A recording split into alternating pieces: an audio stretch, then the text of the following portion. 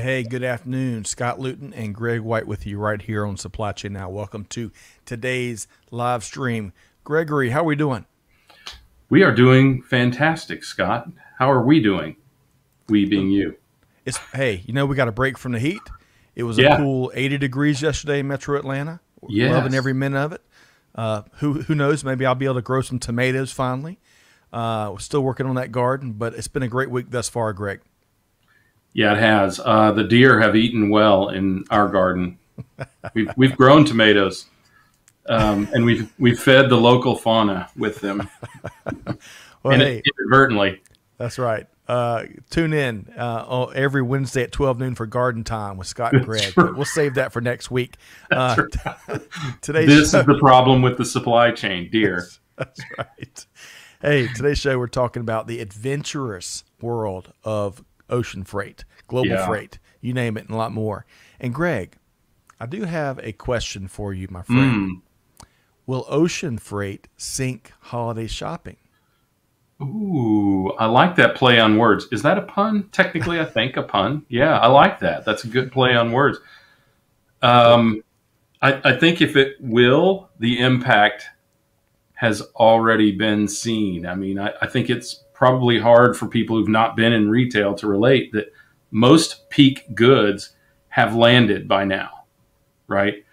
You got to think about this time of year. There's always a backup this time of year because you've got back to school, you've got the pre-Christmas holidays, Christmas, all of the other holidays that come into that, and into that same time period.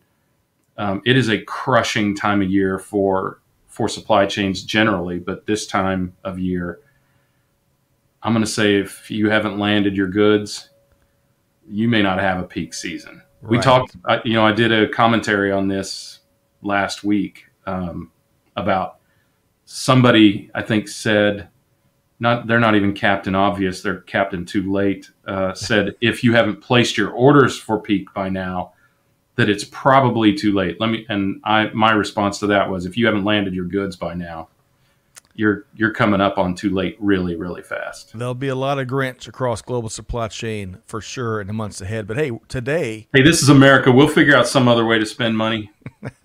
We can't buy presents. But today, Greg, we're going to be learning a lot more about the wide world, crazy world, wild, wild west world of ocean freight, and then some with our friends at UPS, specifically Steve McMichael with UPS Global Freight Forwarding. So stay tuned for a highly informative conversation. That's right. They don't have to trust me today. They get to hear it from somebody who actually knows. Right. But before we bring Steve on, let's say hello to a few folks that are already tuned in here. Hey, Peter Bollet, all night and all day, is back with us. I was a little worried about the day when we didn't see him the other day.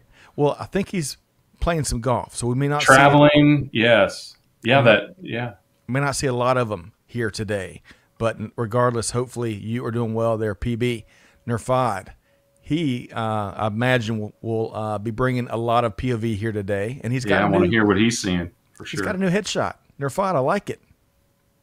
Fatherhood looks good on you, man. And yes, I've enjoyed sir. seeing your pictures of the family. So great to have you, Joseph Moretta, host of a new podcast up there in the Northeast.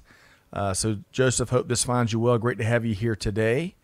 Let's see. Hey, Rhonda Bumpenza Zimmerman, PhD. Dr. Rhonda is with us on time today. How about that? Yes. Yes. So something's going wrong on the West Coast, but I did see a post. I think it was over the weekend. I think we need to hear what her hubby's employment status is at this juncture. Agreed. So, Rhonda. Also, I really dig his Eurotrash haircut. I love that. I've been trying to attempt that, but my wife will not let me do it. Sushil is back with us today. Great to have you back via LinkedIn. Looking forward to hearing your perspective today. And I got to add two more before we bring in Steve. So Nerfad is comparing weather notes with us. So cheers from the Arctic where it's a balmy 88 degrees. Wow. And get this dad joke. I heard the disruptions in the ocean freight will bode a wavy holiday season. Ooh. Well, it's better than sinking it, I suppose. That's right. All right. So with no further ado, let's say hello. Not sure Steve is ready for this, all this comedy. Sushmita great to have you here via LinkedIn. Let us know where you're dialed in from. Looking forward to your POV as well. Okay, so with no further ado, I want to bring in Greg, our featured guest here today, Steve McMichael, Vice President, UPS Ocean Freight. Steve, good afternoon. How you doing? Hey, Scott. Hey, Greg. How are you? Outstanding. You thought you were going to have a serious discussion around supply chain today, didn't you? Give me a break. Just give me a break from that today. How about that? Especially with the kind of discussions you must be having right now. I figure we better have a little fun with it. You got to laugh or you cry, right? Let's do that. Let's do some laughing today. Well, we're going to start with the easy stuff. Okay. Yep. I want to say hello to a couple quick folks. Tim, great to have you here. Really appreciate what you shared about your family and your service to the country. So all the best to you wherever you are. Harmeet is tuned in via LinkedIn from Toronto. Great to have you here. And the one and only Gary Smith is with us from New York City. Greg is back on the right, and all is right with the world. Okay. So, Steve, starting with the easy stuff, my friend, let's talk about where you grew up. Well, I'm a small town guy, guys. Jackson, Georgia, a little south of here. That's about 40 miles south of the Atlanta airport. Yep. Lake Jackson. Yep. Grandpa's farm, and the best barbecue in the world, Fresh Air Barbecue. Yeah. Yes. And we were talking, all you got to say is food around here. Yeah. And you get everybody's attention. But Fresh Air Barbecue is such a small world. Amanda and I have eaten at that place 3 or 4 or 5 times, oftentimes headed down to Jacksonville or other points in Florida. And it's one of a kind. Absolutely. And, is there still sawdust on the floor? Absolutely. Is there really? They actually had a little kitchen fire there about a couple months ago that terrified the nation. Not just Jackson, the whole nation. Well, it's got quite a reputation. And just further down the road, for any fans of fried green tomatoes, it is the backdrop for that movie. That really illustrates some of Georgia's tradition for all things movie production, TV production, and more, right? That's right. And don't forget Indian Springs State Park, High Falls, so all kind of culture and things down south. Wonderful. All right. So I got to say hello to T Squared is back with us, Greg. He says, it's been a while. I've got the good SCM nourishment, and I'm hungry. All right. Well, T Squared, you tuned in for the right episode. Yeah, he did. Hey, the other thing about Jackson, guys, and this microphone's got me back in my element, right? I started right out of high school, did some local sports, and worked for WJGA Radio 92.1. Let's hear your spiel in your radio voice, Steve. Come on. It's Tradio. You can buy, you want to buy, sell, swap, or trade anything, you call me at 775-7535. Man, Steve, I had more girlfriends that were at least 80 that were trying to sell me their kittens. That's awesome. WJGA. We're going to have you hang out after the show, and we'll get some more stories there. But let's get to the heavy hitting stuff, Greg. So let's talk about National Chocolate Chip Cookie Day. Again, the fun stuff before we get to the serious world of freight. So it is National Chocolate Chip Cookie Day. I tell you, there's folks in my family, my mom, my nan growing up could make some awesome chocolate chip cookies. But Steve, who makes the best in your world? That's a tough one. Our cafeteria here at UPS has really good ones. But really? It's unbelievable. But that's dangerous work. Yeah, that's right. But I will have to go out and say, let's go with Pillsbury. Throw that cookie dough on the cast iron. Okay. And a lot of my UPSers listening know I'm going to do this, but put it on the Traeger. Put that cast iron on the Traeger. Okay. And that's a pellet grill for anyone that's right. One of our best customers here at UPS on Ocean. And that is how you make a chocolate chip cookie right there. Wow. Man, that's an exciting answer. So, Greg, I'm not sure where to go from there. Well, let me tell you where I'm going to go from there, because if I don't, I'm going to lose half my stuff.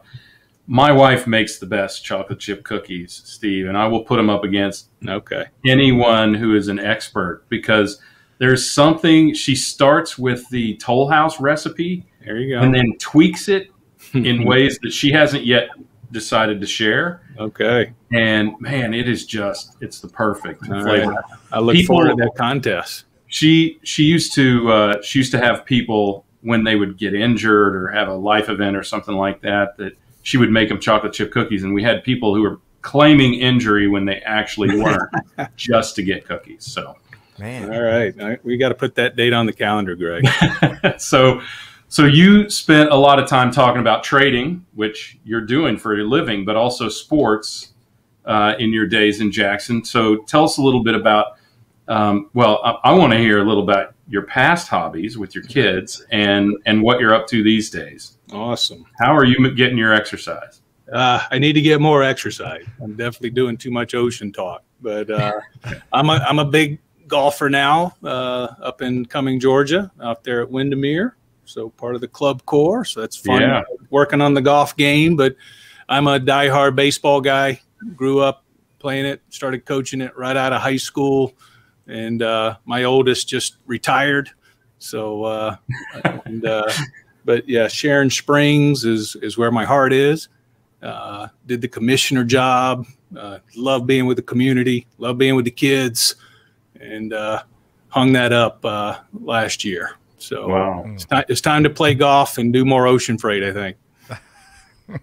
And I know you're doing a ton of ocean freight. So just to give us a little bit of an idea, I mean, title often belies the actual day-to-day of what someone does in their career. So tell us a little bit about what's a day in the life of Steve McMichael like? Absolutely.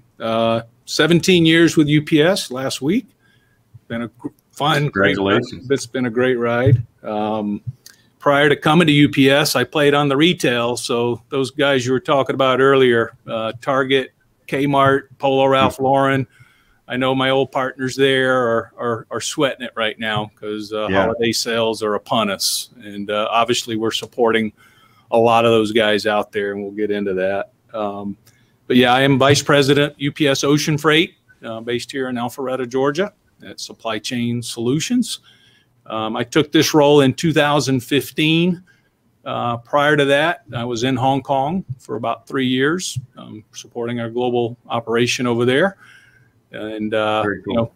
It's been a fantastic ride. It's a great company. And, hey, we all know the mothership is very important in small package for UPS, but we're an integrator. We're a supply chain solutions company, and we are a force to be reckoned with in ocean freight too.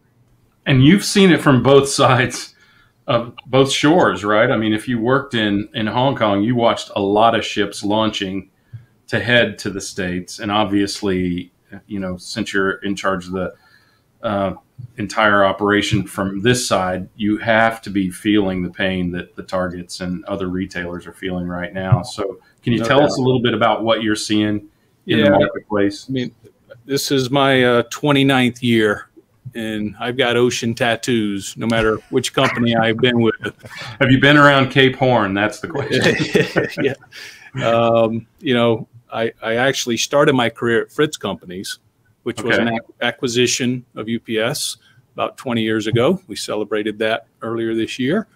But everything ocean, my entire career. And I can honestly say I've never seen anything like what we're dealing with right now. We've dealt with crises. We've dealt with the longshoremen strikes. We've dealt with the 2009 when the vessels were all parked in Singapore, the Hanjin crisis. We've seen it all over the years. This has been going on now for at least 15, 16 months. And we just call it the eternal peak season. It takes its toll on our people, on obviously our customers. And our job is to find solutions, to talk about it. Because look, CFOs, chief operating officers are asking more and more questions because why? Cost have increased, and inventory is down, and they've got to have product ready to hit the shelves and hit those production lines. We've long been wanting the respect and attention that supply chain has deserved, and we've gotten it now. And I have a feeling that's why so many people in the executive suite are so aware of this, and and it's a dual-edged sword, isn't it? I mean, we were able to, in a way, not that anybody did this consciously, but we did kind of hide in the shadows, not because we wanted to, but because we were kind of stuffed there. But now we're right up front with sales and other aspects of the business as companies talk about their earnings and sales and profits and whatnot. So, we asked for it and we got it. And did we ever, Steve? So I'm curious, as you look at the market and we talk about this kind of eternal peak season, you mentioned that.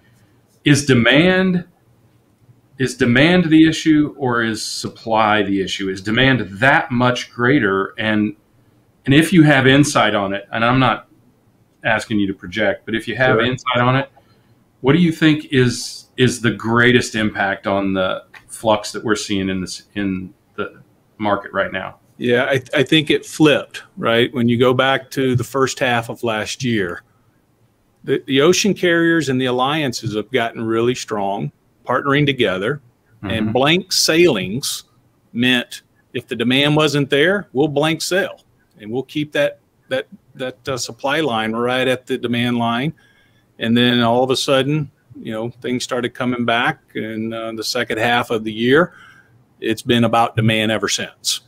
I was on a panel with CEO of Maersk a few weeks ago, and he said, hey, our network as an industry can handle about a 30% flux. Right. And we are surpassing that right now. And ultimately, the vessels are full. They're putting in extra loaders every day, every week. Wow. And then, of course, that's just to get port to port under control. When it gets to the U.S., we've got the additional challenges there with the port congestion and the rail congestion. And one thing that's really jumping out now is driver shortages. Yep. The good old drayage guys, the long haul guys are at capacity or deciding not to work right now. Yep. So those are all tied into the global ocean supply chain that we've got to work together with our customers to solve for. So you're kind of speaking to that state of the ocean market address, and I want to pose just a couple of quick comments here, and we'll keep on going with your address, Mr. Vice President. Let's see here. So Clay, of course, UPS iconic for their brown trucks, but there's a lot more. And Steve's speaking to a lot of things that maybe some folks may not be aware that UPS is involved in and leads. Vanessa, welcome. Your first time with us on a live stream. Let us know where you're tuned in from via LinkedIn. Great to have you here. So Charles Heater's back with us, and I'm going to pose this question if it makes sense to you, Steve, if there's any insight here. He says, not sure if this is pertinent, but do you have any visibility to must arrive by dates? And if so, how far out are we? Any commentary there? Yeah. One of the products that we have at UPS is called supplier management. I was actually brought here in 2004 to run that division of our ocean product, and it's heavily involved with retail, but getting those purchase orders way in advance and proactively managing that with suppliers, all with the focus of meeting that NDC date. There's so much, there's so many normals that are out there of just, ship it on time and, make sure it's on a vessel. But if you really plan it up front with those purchase orders, and we can get down to an item SKU level, right? Planning with your manufacturers, letting our teams on the ground across the world proactively manage that, because meeting that NDC date is so critical. Right. Now, the biggest challenge, of course, is what's dwell time mean now? How are we playing some of the predictive analytics that need to come along with what used to be a standard transit is obviously not standard in today's environment. So I got to go back. I got to interrupt your address again here, because once you start talking barbecue and cookies, yeah, I know. It's still lingering. We'll go back to that. Rhonda talks about it's the best barbecue in Georgia, Fresh Air Barbecue. Jenny wants to know if she tuned into Supply Chain Chow. And hello, by the way, Jenny is tuned in from Johannesburg, South Africa. She leads SAPIC. So, Jenny, great to have you here with us. And finally, David, I second. That office has legit cookies. So, David, great to there we go. That's one of my marketing guys out there. He's one of Alex's partners. Good to see you, David. I love it. I think chocolate chip cookies could be a great recruiting tool. And I know everybody on the carrier side needs help these days. So I love that.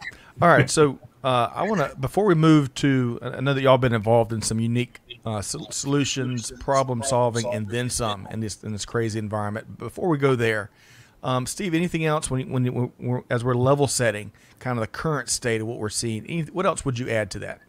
Yeah, yesterday, or maybe it was the day before, Good Morning America talked about, your headline for the day of, is it going to sink Christmas?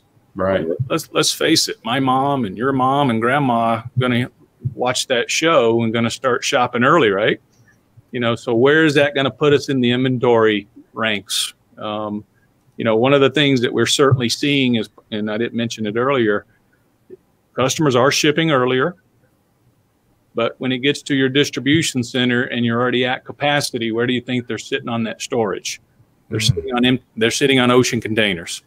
So if these containers aren't turning, we're not getting those empties back to China and the southeast of Asia. It causes that full cycle that we all need to be aware of, right? Yep. It's why demurrage and detention charges are at an all-time high on top of the ocean freight rates. Right. So it's an industry full of challenges, a lot of frustration. You hear the word unprecedented, probably overused, frustrations are clearly at an all-time high. Even our operators, right? Just dealing with the ports, dealing with the local drayage partners, dealing with the congestion in the rails. This industry does take a toll on people. And the more we can bring technology into it, or that we can bring advice to customers to take that pressure off of our people is all part of our game plan here at UPS for sure. Love it. Well, we're going to get to some of the unique situations y'all been involved in. I want to share.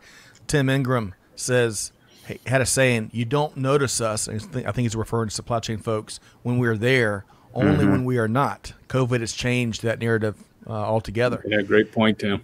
Yeah. FOD. That's a lot of years, 30 years in ocean freight. For that 30th anniversary, does UPS provide a green parrot that is shoulder trained? See, put it right there. only 17 at UPS and FOD, so I got a ways to go there. I love that. And one final comment from Rhonda, talking about how strange of a time we're navigating through here. She says, last night our local news in Arizona was talking about the fact that folks are selling their homes and are taking their major appliances with them due to supply chain issues with appliances getting new ones. Is that some of what you're seeing, and then some, huh, Steve? It's all about inventory. I've heard it from several friends and colleagues. Hey, it's time for mom to get a new washer and dryer. It's going to take 6 to 8 weeks because it's probably still sitting on the water somewhere. Yeah, Scott just had that experience, right? I mean, I think you took a lesser model just to get something, right? I did, yeah. Between dishwashers and dryers and now refrigerators, we're feeling all of that pain. And we're, like most consumers, we're trying to fix them instead of having to resort to get new stuff, right? Saving some bills. But interesting time. Yeah. All right, so I want to move. I've got a question here from Corinne. So Corinne Bursa is host of our Tech Talk Digital Supply Chain podcast, a mover and shaker out there in supply chain, just like Steve here, Greg. Corinne says container positioning has introduced even more complexity in moving global goods. Good stat on the ability to flex 30%. But how much more do we need? 20% more? Steve, any commentary there? Yeah, even talking to some of the carrier executives, right? They're always asked, how long is this going to last, right? How long are these rate levels going to stay at the peak that they are? And the carriers are starting to turn it back around, right? Okay, when are the ports going to be uncongested? When are we going to get drivers moving freight? Right. When are people going to get back to work? Right. That's absolutely right. So it's not just the ocean carriers, right? They are absolutely on the front line of the firing squad, so to speak. But they are just an integral part of this network that we all have to recognize.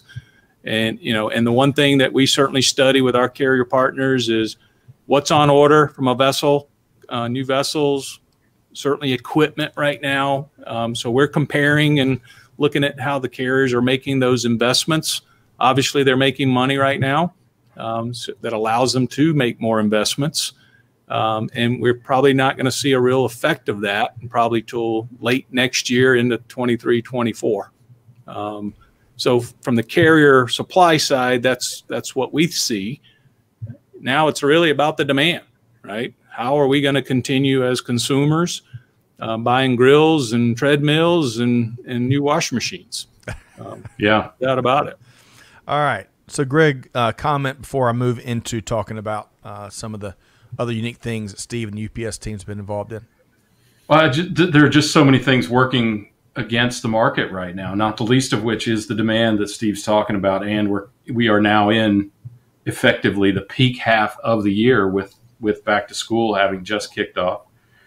And everyone is trying to hedge their bets. These ocean carriers don't want to be exposed. These transportation carriers, retailers, distributors, everybody up the line has been kind of hedging on building inventories, on placing orders, on bringing more capacity into the supply chain, because they've been burned so many times before where they've brought capacity in expecting it to sustain. And there's really no reason to expect that it will sustain at this level. And having been burned before, I can see why they are so hesitant. And yet at the same time, I just suspect, and this is just pure speculation, that it's going to reach a point where some of these carriers, some of these participants in the supply chain are going to go out on the edge because they just can't take it anymore, or they feel like, they're going to be convinced that it's going to sustain. And they could be wrong, and it could be catastrophic for a company like that. So I think that, we're going to have to do what you did, Scott. We're going to have to substitute goods. We had to do the same thing. We had an air conditioner go bad. We couldn't get the SEER level that we wanted, the efficiency level that we wanted. We had to take what we could get. So, there's going to be a lot of substitution, which is also going to cause flux in the supply chain. Excellent points. Yeah, okay. You got some secondary players coming into the market too, right? Some of the intra-Asia players, some maybe domestic barge type players, saying let's get in the game certainly on the Trans-Pacific eastbound. But, and Steve, Carol said, I think it was last week, or at least it was reported last week, that Carol Tomei, your CEO, right? You know who she is. I think These guys, those guys might. But she said that delivery volumes are expected to be 5 million packages short. Did she say per week or per day? Anyway, it is woefully inadequate even once we get it here, right? So the problems are not solved, and that's just current volume.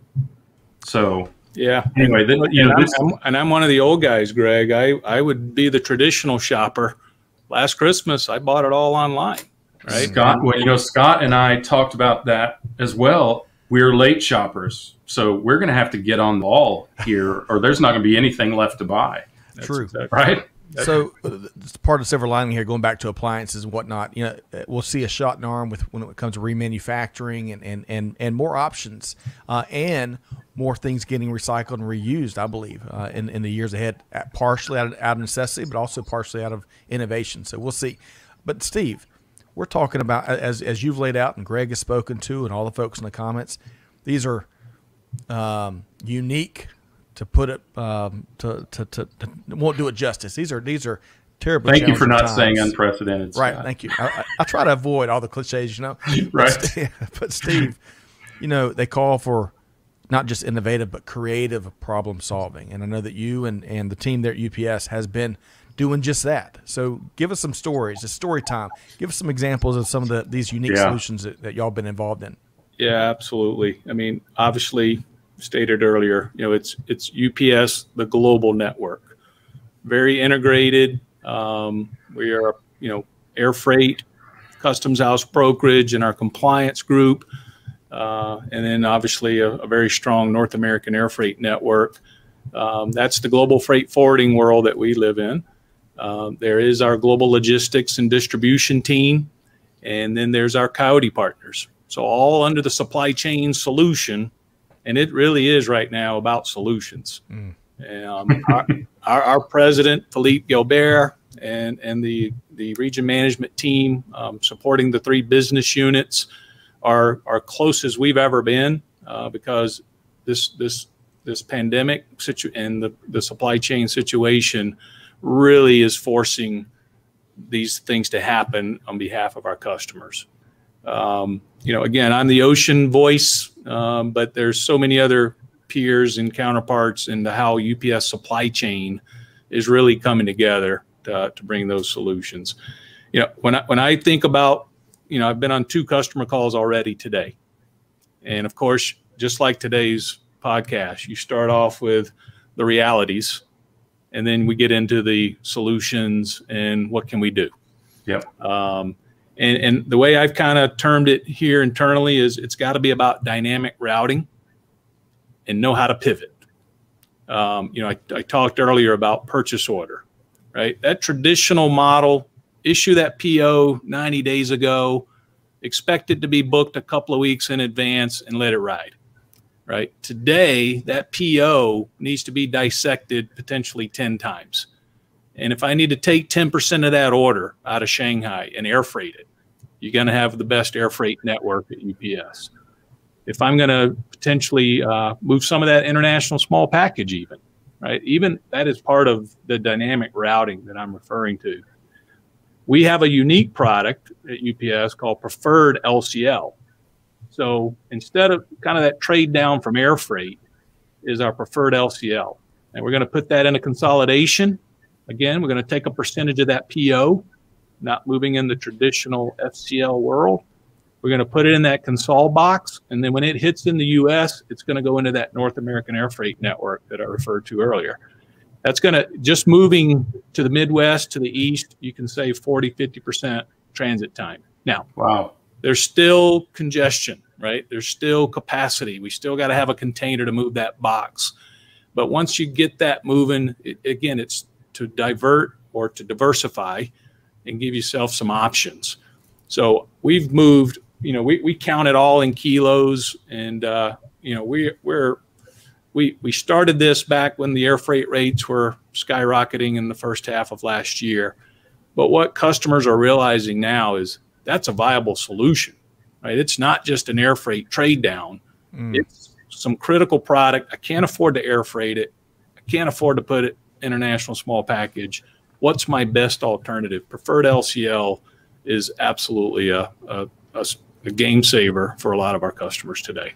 Well, talking about that traditional model, and with your last phrase, that game saver, that traditional model feels like starting pitchers going 9 innings, Steve. It doesn't happen anymore, right? You've got to be able to, you can't ship it and forget it. You've got to be able to truly dynamically ship and pivot, make different decisions, find some new options in transit. It's a remarkable time. Yeah. Hey, Scott, it's like the Tampa Bay Devil Rays, right? Let the closer come in first. Yes, right. Mix it all up, and I think that's the dynamics of what we're dealing with. And the companies that can be flexible, that can really dissect those orders. And let's keep in mind these retailers, right? The buyers, their job's to get product on the shelf. The logistics guys obviously take a lot of pressure there, and I sat in those chairs in the big box retailers. The merchants now have to be part of the decision, right? The way to split an order or write a second order or minimize an order, it's tripling and quadrupling their work too. Right. But if they want product on the shelf, that's exactly what they're going to have to do today. So Nirfad says, going to one of the points and advantages that you're speaking to, dynamic routing is something, he says, that a lot of logistics providers are afraid of, or at least are not practicing. He says you got to come up with solutions, and it takes creativity and inner fortitude. You can't it also takes systems, and a lot of logistics providers simply aren't equipped from a technology standpoint or a breadth of service options to be able to do it. I mean, I think that's the huge advantage that the big carriers like you, UPS, have, Steve, is that you've got the technology to be able to do it, and you've got the physical logistics capacity to be able to do it. And we have to keep investing. I can tell you our visibility platforms, we've been doing that, but it is it is the lifeline today, right? Because you planned a transit time, you planned an ETA, getting that product to a distribution center, to a store, that date's got to be right. Yep. Then retailers can make different decisions. Production, manufacturing can make different decisions. We're going to continue to spend time, effort, money to make that better. And it's difficult, right? It's not all on the ocean carriers again, right? It is an integrated network that has to come into that visibility platform. And one of the buzzwords out there right now is predictive, right? Predictive analytics and being able to look at these dwell times by port, by rail ramp. Those investments today will make service providers stronger, for sure. Well said. All right, so just a heads up, folks. We're gonna touch on it at the end of today's live stream as well. But on September 1st, UPS is hosting a virtual summit, and we want to make sure. I know the link will be in the show notes. Amanda or Clay or Jada, if we can drop that into the comments so it's there, real convenient for folks. But you'll need to join us as we take a deeper dive on the first. I think Greg and I are sitting on a panel to talk about a lot more practitioner stuff when it comes to shipping things where it's got to go across global supply chains. Okay, so Steve, you're speaking to a lot of the unique situations and unique solutions that you and your team have been providing.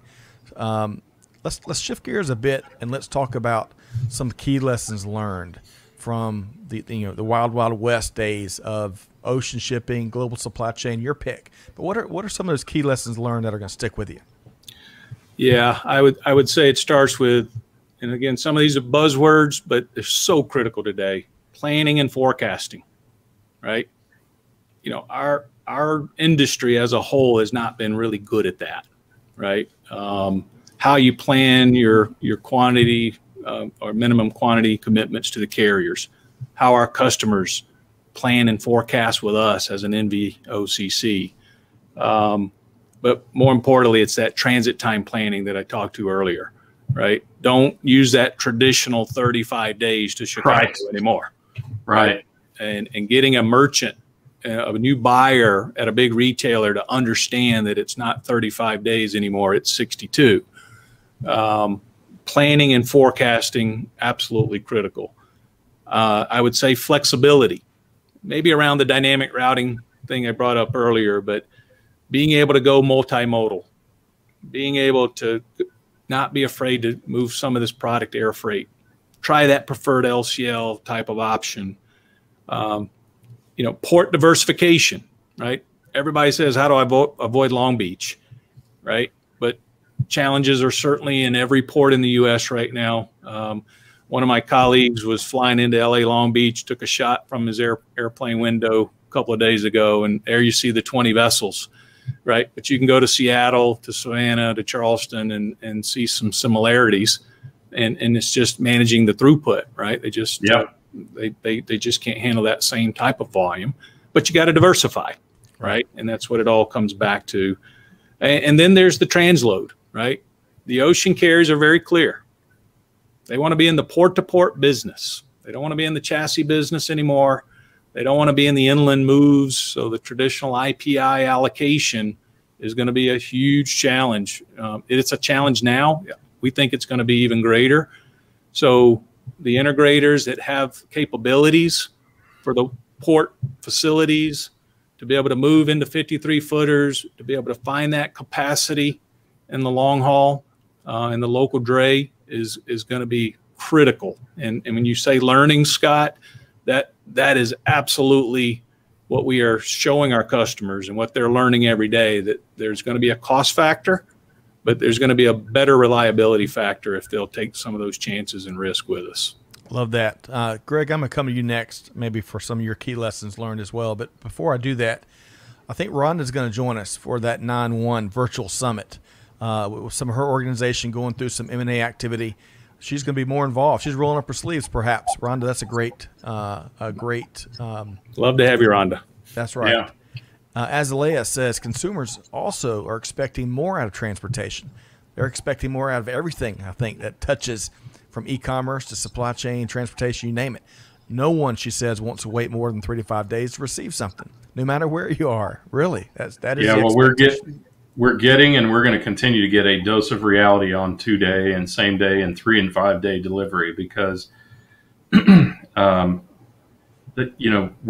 already seeing it, and I think you're going to see that trickle down from the big cost items to the kind of everyday items. Not toilet paper, of course. We've made enough for the next century, I'm sure, but I mean, there are still issues with everyday products, right? Right. I think one other thing that Steve spoke to, Greg, that is similar to the pandemic, the challenge of the pandemic, right? It's not confined to a certain city or town or region. It's everywhere. And with port congestion, unlike in years past, decades past, it's been at this port, that port. It's so widespread, and it just so much more complicates what we're all and practitioners and leaders are trying to move stuff and plan and forecast, which of course we love around here, Steve. Yeah. Talking our language, especially Greg White. But Greg, what else you want to weigh in on some of the key learnings you've heard from Steve or in general? Yeah, well, labor. I'm going to keep coming back to that. We are 7 months past needing to pay people to stay home, and that is the root of all evil in the supply chain. It's why we have raw material shortages. It's why we have shortages in the ports, on the ships, in the trucks, in the factories, in the stores, in restaurants. Anywhere there is a shortage of labor, it's because we are paying people more to stay home than they made in their previous jobs. And so why would they work? That's big. The other thing is to Steve, to your point, to challenge the forecasting and planning and replenishment mechanisms of a lot of these companies. I think that's precisely placed. We've talked about this in the last week or so also, Scott. If there may be no peak season for you if you haven't already ordered and in this case, many cases, probably landed your goods as well, and you would have had to have expected the kind of delays that we've been seeing right for nigh on 8 months now. So there's no real excuse for retailers to have lagged in that regard. And those that have, they'll be riding the razor's edge. Yep. If they've rolled the dice, they may have come up snake eyes by this point. But I'm curious on that point, Steve. When you talk about this dynamic routing, I envision, so I come from a world where you order from a supplier, right? And now that may be a diverse set of goods, but ordinarily that purchase order would have items with the same lead time on them from the same source. Is dynamic routing necessary because you're seeing retailers or whomever is ordering, you're seeing them order an even broader stack of goods on a single PO, maybe from multiple locations or with multiple lead times? Is that what necessitates the need? I think it's a little bit of both, Greg. And, again, if it's that front cover ad, and you got to get product on the shelf, I got to air freight it, right? Yeah. Versus, and then if some of that same order, if it's a replenishment order, to your point, maybe not as dynamic. Yeah. It all depends on those inventory levels. And again, if I need to split an order to go 50% East Coast, 50% West Coast, just in traditional FCL mode, those are all creating those internal challenges for customers because they need labor to cut orders, right? Yeah. You got to send 860 POs for PO change to the manufacturer. Right. All of those things are keeping everybody in the supply chain looking at it from A to Z from that angle. Really interesting. Really interesting. I want to share. There are solutions for that. Not this is not on UPS at all, but there are solutions for that can help these companies optimize those orders more efficiently. It's surprising to me that it's still so prevalent that there's so much manual intervention in these orders. We're still signing in triplicate, perhaps, in some organizations. We may be, right? And we haven't talked a lot about it, but obviously, the cost, right? Yeah. When I think the days of moving a 40-foot container from Shanghai to LA at $1,500 or less are long gone. And, forever. You think forever? Forever. And I think that's carrier discipline. I think it's kind of the new norm that we're going to find some level ground eventually. Yep. But there's no doubt premium and super premium rates just add to the frustration because supply chain budgets are way out of whack, and we're only halfway through the year right now. So, do you think that pricing is staying up because you think that demand will remain up? Is that our prediction is through the rest of this year for sure. Okay. Yeah. Well, yeah. And probably into next year. Yeah. Play the Chinese New Year traditional. And then, okay, what does negotiation mean? Okay. Our traditional April, May, what does that really mean in the future? I think longer term contracts, what does that mean? And I don't think the ocean carriers can answer that specifically today. Right. We know how the negotiations work, BCOs and NBOs and everybody else. I think we're in a state of change, which has been a very traditional model, right? Go to the TPM conference and everybody sit down and fight for the best rates. It's not about that right now, right? It's about flexibility and capacity. It's not Greg. You think we'll come back to a more standard level of equilibrium? I mean, maybe 1,500 is gone forever. But does it start to approach a more normal rate, or is it that the carriers have been supplementing freight for so long they're not willing to take the lesser margins anymore? Or? Yeah, we're all looking at that crystal ball, and of course, our carriers, they're our partners, right? Our carriers, they are truly our partners, and I do think there'll be some equilibrium. I think we're looking well into next year, even into 2023. Again, if that demand stays where it is. Right. Yep. And we as consumers will ultimately dictate that. So let me get involved here because we want to touch on anything else you're seeing in the months ahead. But before we do, I want to share a couple quick comments here. Clay, thanks for dropping this again. Join us, Greg and I, and Steve and the UPS team on September 1st. The link's there in the show notes and in the commentary.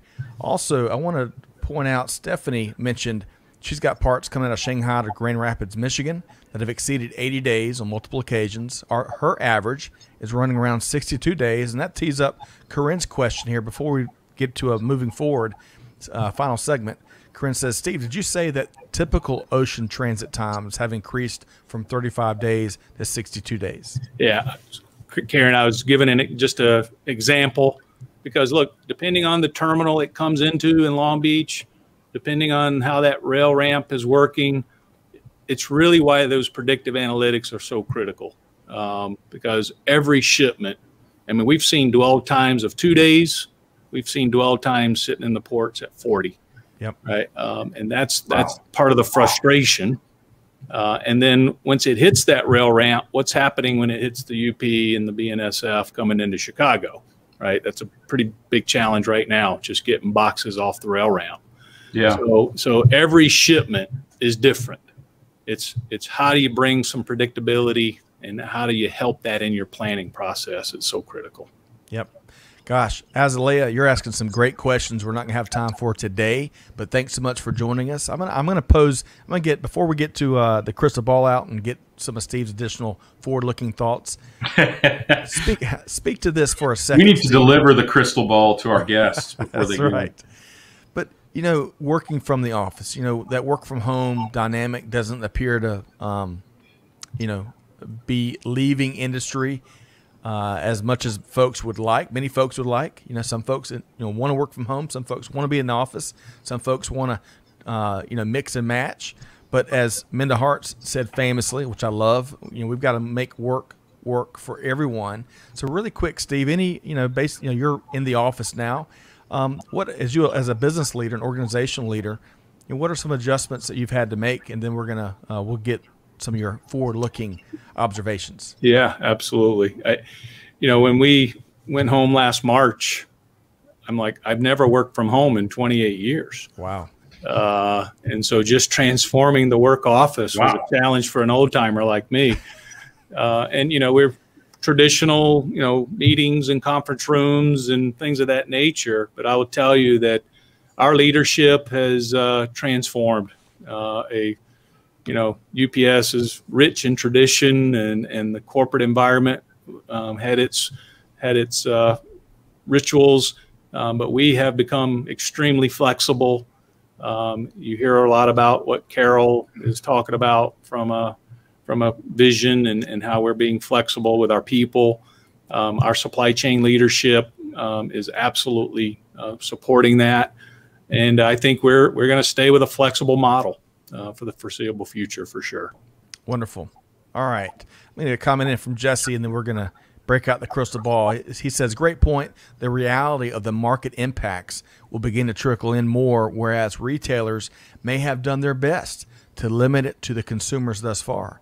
As long as the demand is there, we will all see and experience those impacts across every industry. Great point, Steve. Yeah, Thank you for that. I know that guy a little bit. Oh, do you? All right.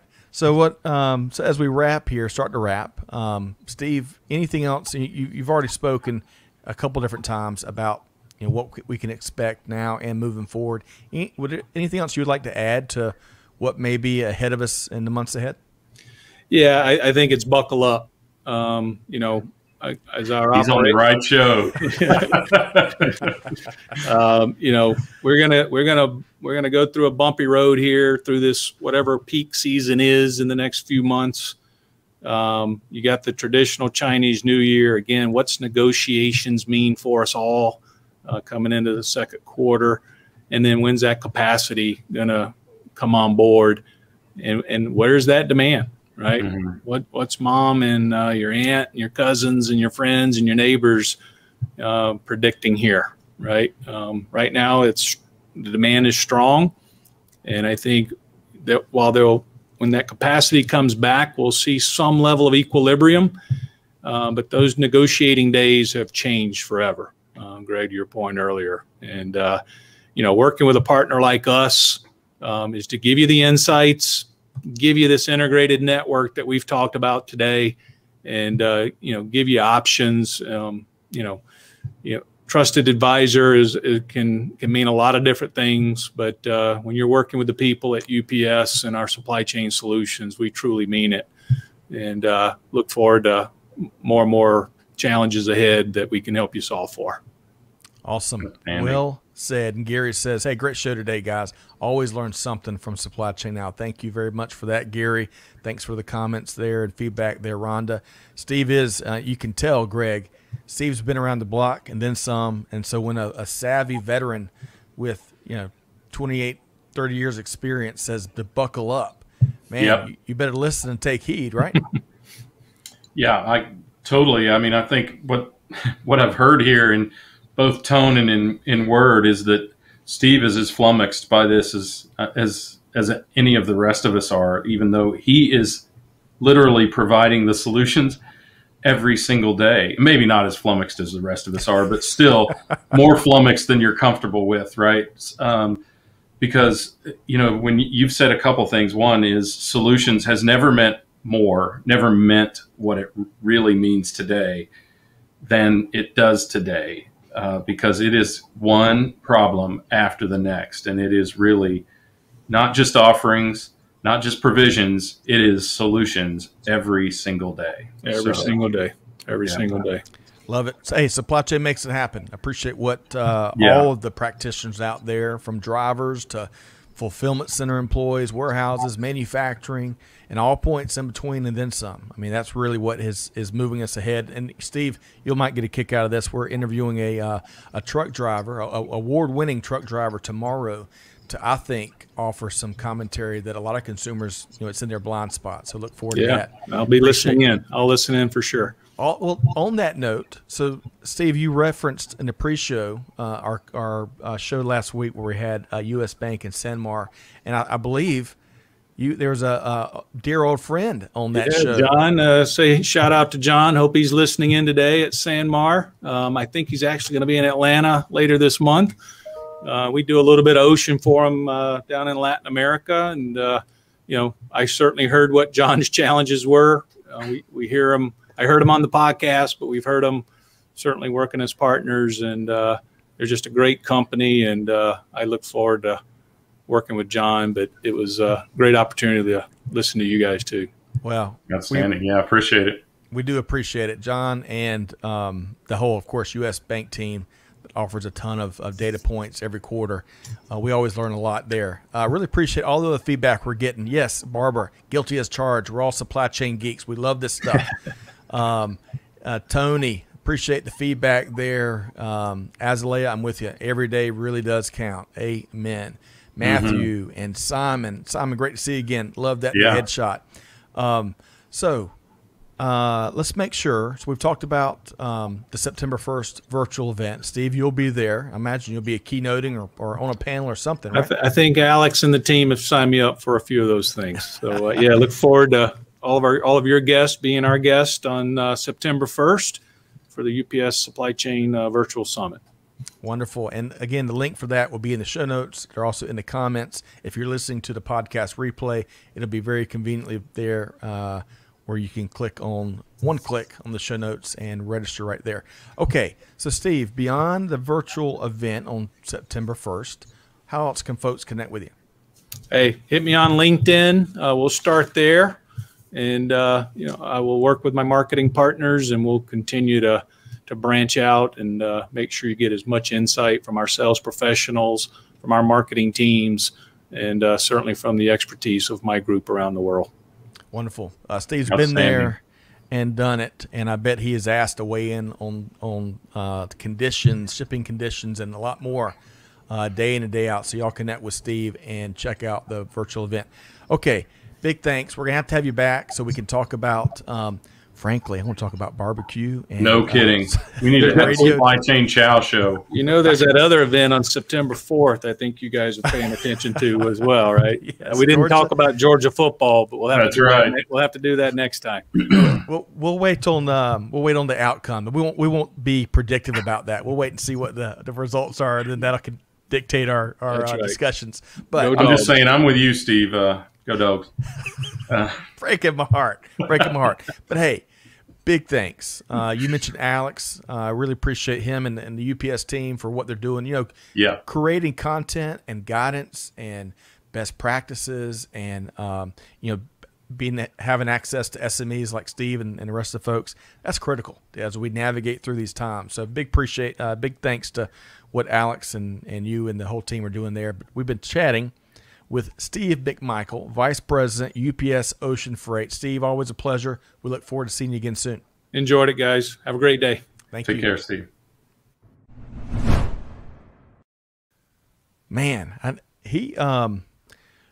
saw a little bit of Sandra McQuillan and Mike Griswold where in Steve, basically, especially amongst other things, where he could take a complex situation that it might take 30 years of experience to really understand and break it down and put it in simple terms so that more folks that maybe aren't involved in shipping can pick up what he's putting down. Is that what you picked up on as well, Greg?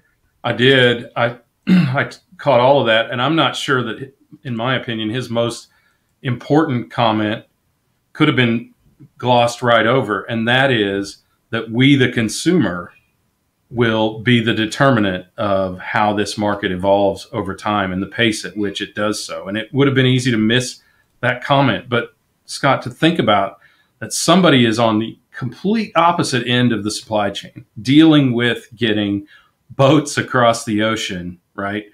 And doing so at a good cost, and with all of the complexities that he has introduced, that all those complexities that help improve the opportunity to get those goods there in time, but that he recognizes that the consumer is the beginning and the end of the supply chain.